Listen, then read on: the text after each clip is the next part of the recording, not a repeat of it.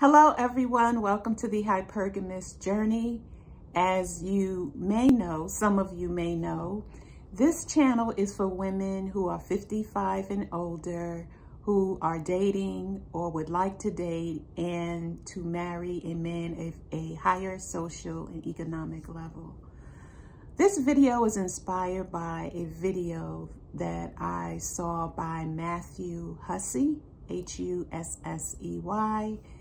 He is a rather young, I think he's in his mid-30s,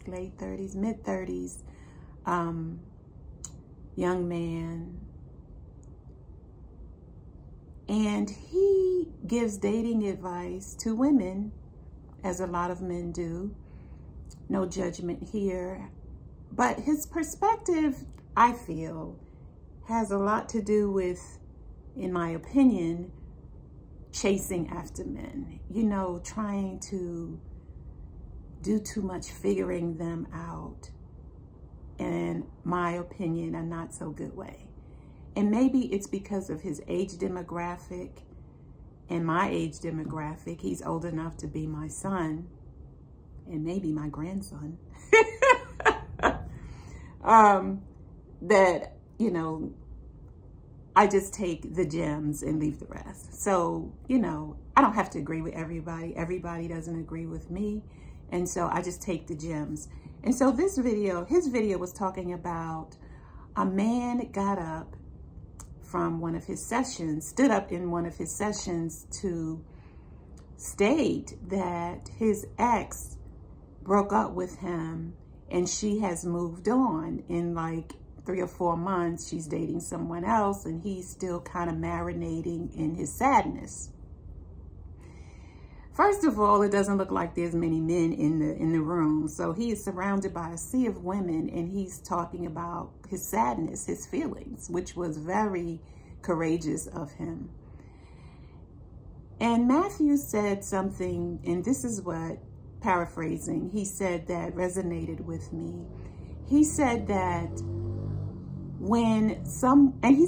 man said that he was involved with this woman for 5 or 6 years. And this man looks to be in his 30s. And my initial reaction was, well, did you expect her to hang around for 10 years? And why were you with her for 5 or 6 years? And my thinking, he didn't reveal it, but I'm just assuming. And when you break assuming down, what that could mean. So, but I have no context because it's a video. I didn't watch it to the end, or did I? I think I watched it to the end. And Matthew had a good message for him, but he was in a relationship with this woman for 5 to 6 years. She left because she probably felt it was going nowhere. He didn't say, she wanted to get married. He didn't go into the reasons why they broke up. He just talked about his sadness about the breakup. And, I'm glad she broke up with him after 5 or 6 years. She probably wanted to get married because he looks like he's in his 30s. And he didn't want to do that. And so she probably said, bye. And now you're sad. So too bad he didn't go into why they broke up, because that would add context to it. But I'm just assuming that at the age that he is, and after, being in the relationship for so long, she probably wanted to go forward and he did not. He wasn't ready. So now he's sad. Now he could always go back to her if, he feels like he wants to get married or whatever. I'm assuming. But what inspired the video was Matthew said that his ego is involved. His ego is involved because he thinks that this woman was the one for him. And that her leaving means that he lost the one for him. And Matthew said, well, she can't be the one for you if she left, because the one for you would still be with you. I'm like, why do we always have to make it so complicated? myself included. Why is it so complicated? If all of the dates were interested in me, they would have asked me for second, third, fourth, and I would be in a relationship with one of them by now, right? If they were for me. None of them were for me. And the men that do have my number, they can always call me or text me and ask what's going on, and we can revisit the dating situation. So when Matthew said that it was the man's ego that was involved, I thought, well, isn't our egos involved in everything, in every relationship that we have, whether it's platonic, romantic, professional? Our ego is kind of just hanging around on either shoulder, you know, waiting to put their 2 cents in, waiting to put its 2 cents in. And we have to be self-aware to know that it's our ego. Now, you may have to ask yourself a series of questions. Do I want him or her back because of my ego? Or really, do I have some sort of relief that they're gone and out of my life? I've had to ask myself that many, many, many times. Do I want to be with that person because they're a good fit or a good match, that they match my list of criteria that I'm looking for in a man? Or do I want them back because I'm lonely, or any other crazy reason that really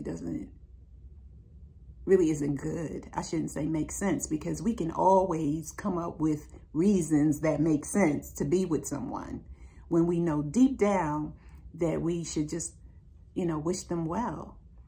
And the funniest thing about, I guess for me, I can't say, I'll say about being a human being. If you have done your inner work or have worked on yourself emotionally and have really tried to emotionally excavate your issues and, you know, bring them to the surface and release them into the universe,